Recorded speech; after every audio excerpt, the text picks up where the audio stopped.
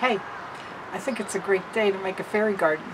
I had some ideas after I found this giant soup terrain strawberry. There was a lid on this at one time, but I went to a yard sale and I found this without the lid. It's okay for us because we're going to make a fairy garden out of this. We don't need a lid anyway. So check it out. Isn't it cool? It's nice, smooth ceramic. All the parts of a strawberry here. Let me show you some of the other findings that I have that we can work with. Okay, the strawberry has an opening maybe about 10 inches across, and it gives us a lot of room to add a living plant. I have a little succulent here, nice healthy thing, and we're going to put that in and plant it in some dirt. Also, I have some other interesting little findings here that I don't know if we'll have room for all of them, but we'll start working them in. Now this is a bag of stones, and these are black. They're just decorative stones for potting plants and things like that. Let's see, what else? I have a white stone from a beach, and this has a nice flat surface, so I thought we could sit something on that, perhaps. Okay, what else? We have some kind of Mardi Gras beads. We always look for shiny things that fairies like to find when they're out scavenging around for things for their environment. I have a couple pieces of fence, a brown and a white. Let's see if we can use them somehow. Also, we have a little turtle.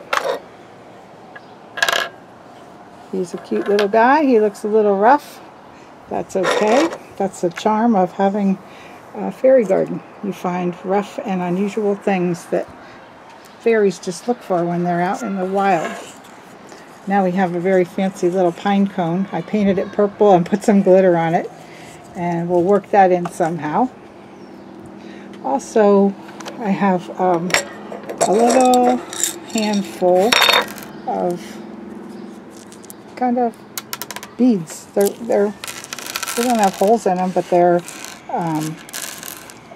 glittery and little blue accent beads.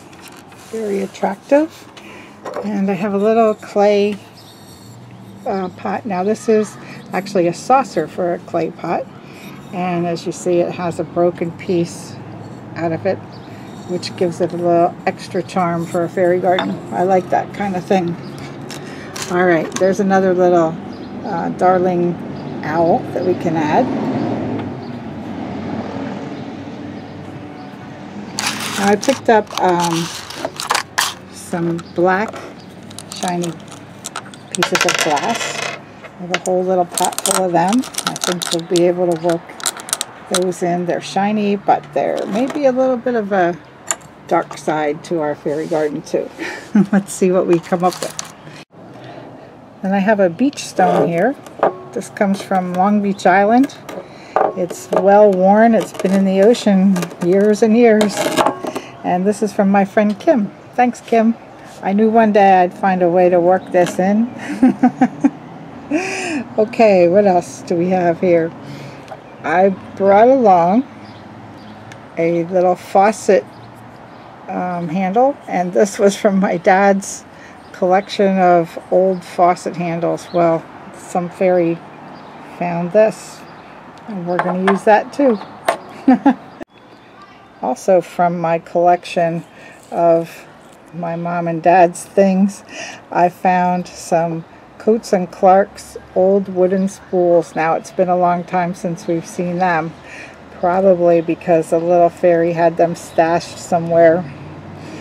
And in my grandma's box of buttons, I found some really great buttons.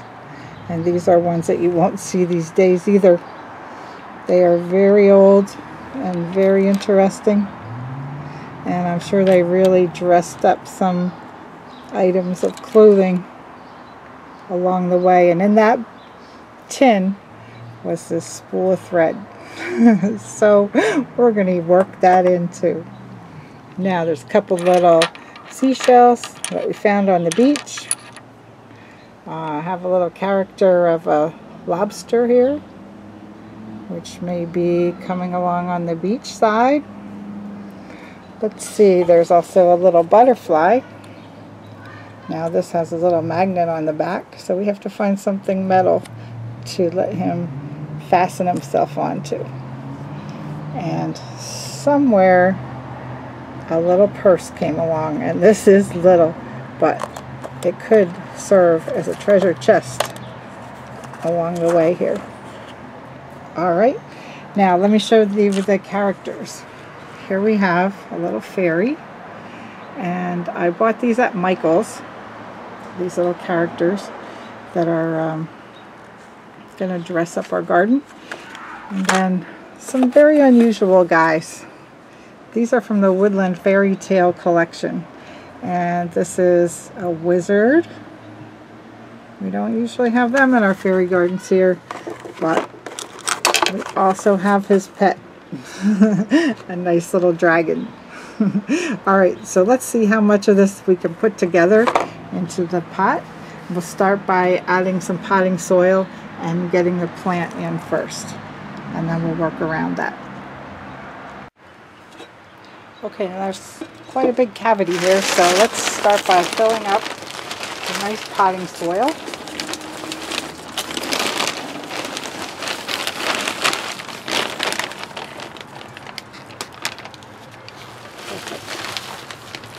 A little bit more in there. Alright.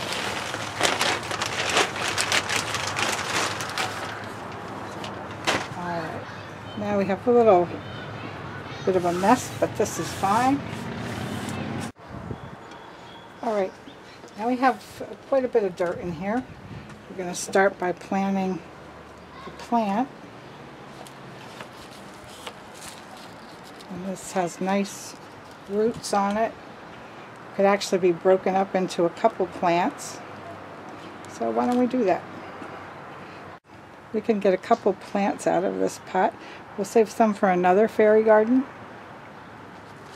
And we'll plant some of these on each side. We want to have enough room for all of the we want to have enough room for placing all the pieces. Right, I'm going to get a little more dirt and add to this too.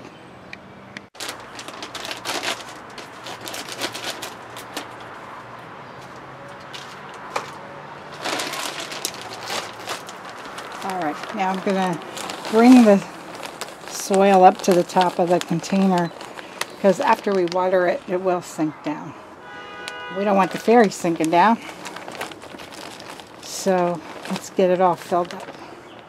That's better. Alright, now I think the main piece here to me is the wizard.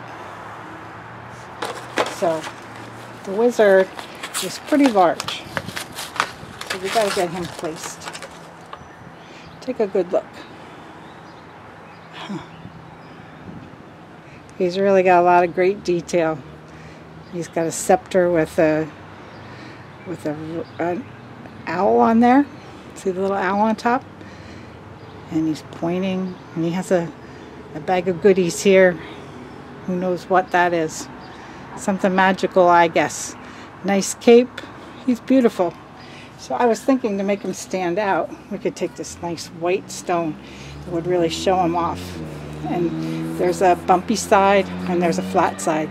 So let's put the bumpy side down, and let's put him at the highest point, because he's giving a big lecture here to somebody about something. But standing on the top of the rock, after we get finished with this, we could actually glue him in place. But for now, I think he'll be fine right there. They seem to stay where they're placed pretty well. Now, on the other side of him is the dragon. Let's get him out here. It's nice if you can find these guys on sale or with a coupon. That's usually how I do it when I buy things at Michael's. And then most of the other pieces that I add to keep the cost down are things that I find around the house or out in the yard. Now check out this dragon. Wow. He's got glitter coming out of his mouth, showing the fire on his tongue. He's really cute. And let's turn him around here. He's got a lot of detail also. His little pointy head and wings, and lots of colors on his wings. So I think he even has glitter on his toenails, showing how sharp they are. Oh, we'll give you another look at him in a little while. So, do we want him over here? Or do we want him over here? Because wherever we place him, the opposite side of the garden is going to belong to the fairy. I think let's put him up here at the top. Alright. Alright. Now, as we work some other pieces in, we may lift or move a little bit. I'd like to use the black stones around where that darker part of the garden is going to be. And then the fairy itself, she's going to be down here in a little friendlier part of the garden. So there we'll have her little friends like the turtle and the owl. Okay.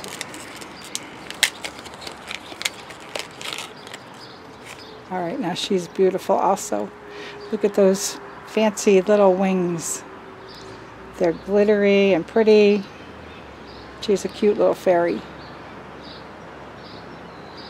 Alright, I'll give you a closer look after I get them in place. Alright, now let's see. She should sit on something too, I think. So I'm going to take the pot and we're going to give her a little place to sit. That way she'll have a good view of what's going on in the garden. Alright, now I think all of these, the purse is another rather large piece, and this is part of her territory. It's just a little flippy purse. It's a mini purse that an adult might use to put a tube of lipstick in there or something like that, or a little girl would carry some change. But we're going to use it to put her treasures. And we're going to keep that to separate the garden and the wizard. So we'll prop it open with one of these spools.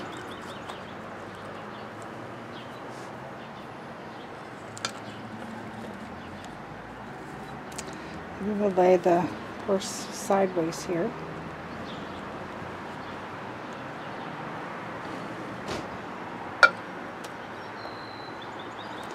And you can prop it open with a spool.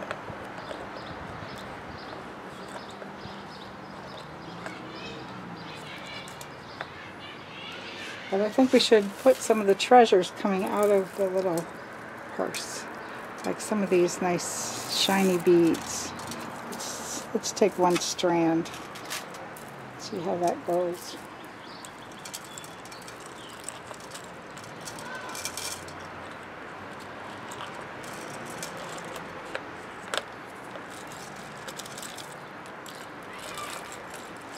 Put them in and let them start to pull out.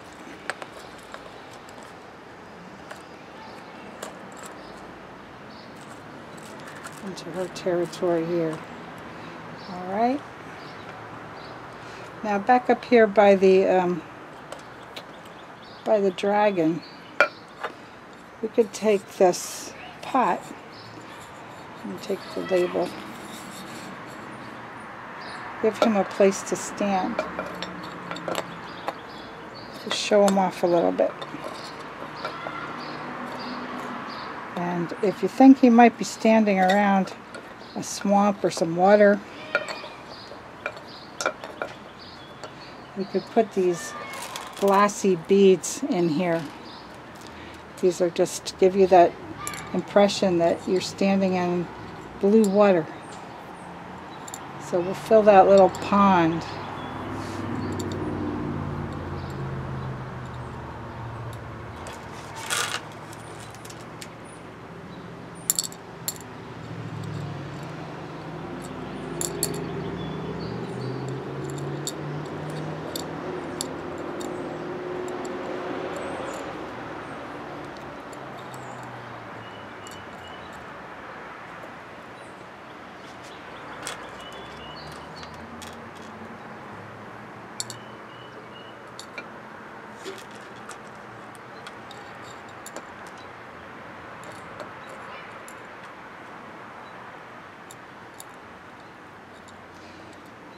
Alright, now what else can we do to dress up some of this stuff here?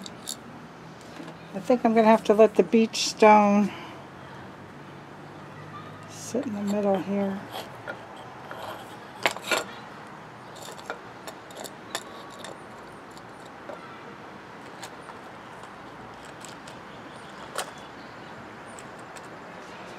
And then we'll work in some of Grandma's buttons, which I think could also be part of, the treasure chest.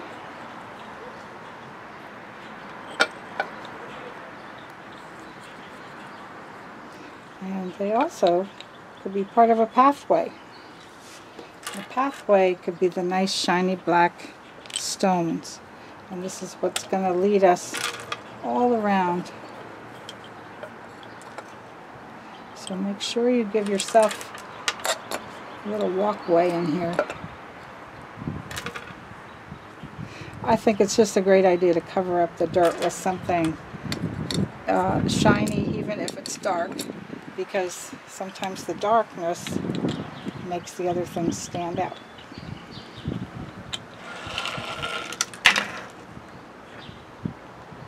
So I usually start with too many things, that's for sure, but you don't want to run out of things as you're building.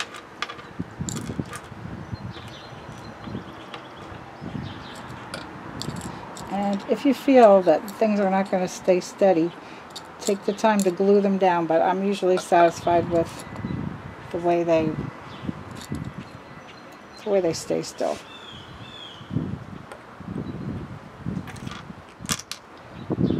Here's another little pretty button. It's fun to show your friends the little gardens that you make and then watch them find, oh, look at that, look at that. Where did that come from? And then I have this, oh, I really wanted to put the pine cone in here. So we're going to put the little pine cone in between.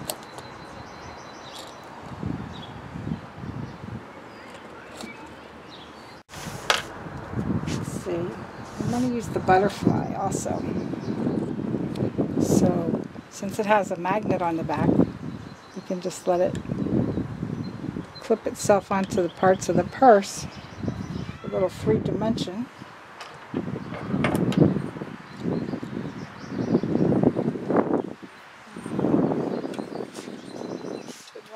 My dad's faucet handle, and I wonder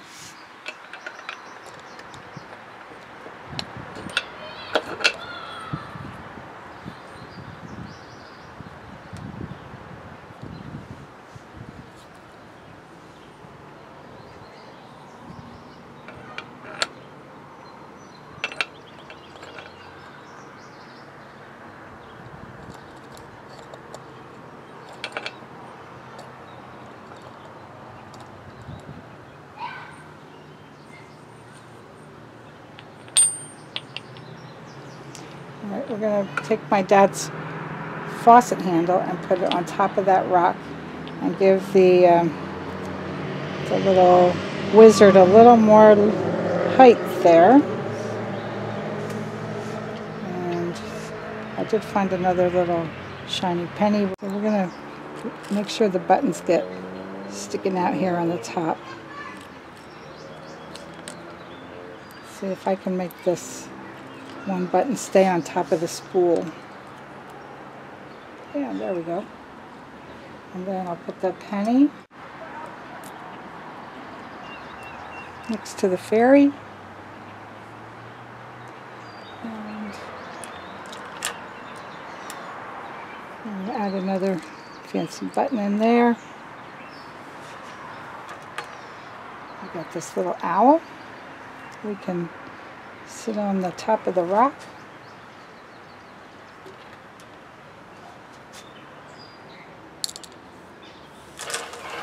And I guess I'm going to have to leave out a few of those little extra pieces. I think that's jam-packed enough. Oh, I wish I had a bigger strawberry. I would add a couple more things. But for now, I think this is beautiful. So my message today is, if you find something like a half of a strawberry pot, give it a new purpose. Build yourself a fairy garden, and you'll have something new again to enjoy. Thanks for watching.